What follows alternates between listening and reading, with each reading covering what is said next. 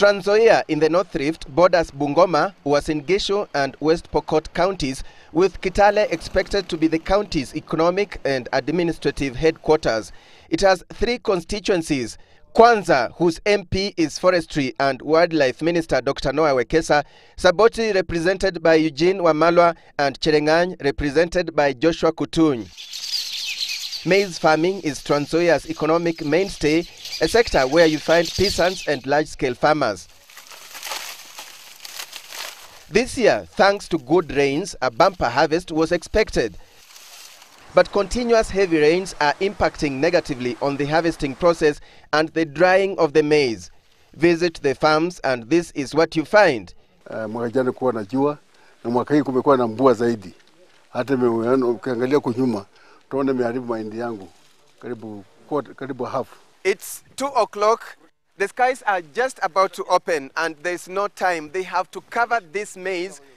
The maize has not dried yet. It's a desperate situation, and this is what they go through almost daily.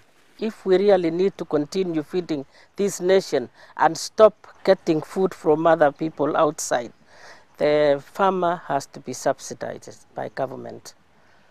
One of the incentives we are saying, let the government say, bring in your crop today. We'll pay you 2,300 shillings like we did last year. We'll pay you cash on delivery. Government should say, bring in your crop. It doesn't matter whether it's wet or not. We'll dry it for you. Now, if you thought poor prices and rains are the biggest challenges, then you have yet to travel on many of the roads in Trans Nzoia County. All the major roads to Kitale are dilapidated. We produce over 3 million commercial maize, 3 million bags of commercial maize every year. One would have thought that this road would be improved to facilitate the movement of this produce to the rest of Kenya. The worst is the road that connects Trans Nzoia with Uganda through Swam Border Point, ironically a place that holds potential for improved revenue collection. But what revenue with such wanting infrastructure? We have requested government that this road must be tarmacked because on the Uganda side, Kapchorwa to Swam is under construction, so that we can increase the trade between the trade and of course movement of goods and services between Uganda and ourselves. Insecurity emanating from cattle rustling is the other challenge.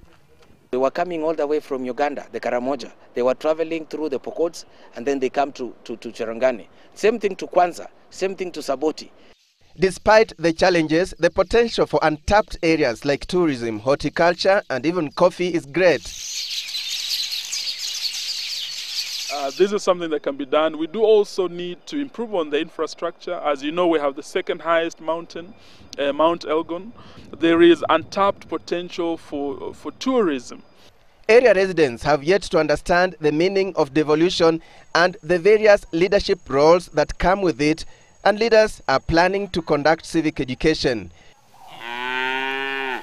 In the meantime, former Maendeleo ya Wanawake Chair Lady Zipporah Kitonyi, who was recently awarded a doctorate for a record in humanitarian work, is eyeing the position of women representative in the Senate. I have a wealth of experience. My life has been around women issues. The wife to Dr. Noah Wekesa, Jane Wekesa, also wants to be women representative in the Senate. Former Agriculture Minister William Kipruto Arap Kirwa is also said to be eyeing the senatorship. Eugene Wamalwa, a lawyer by training and a brother to former Vice President, the late Michael Wamalwa Kijana, is aiming higher. I'm going for presidency come 2012. I want to remain a member of parliament. I want to defend my seat come 2012. Definitely MP I don't want to be. I'd like to be either governor or senator. Wekesa, if you did not know, has played tennis and was once chair of the Kenya Lawn Tennis Association.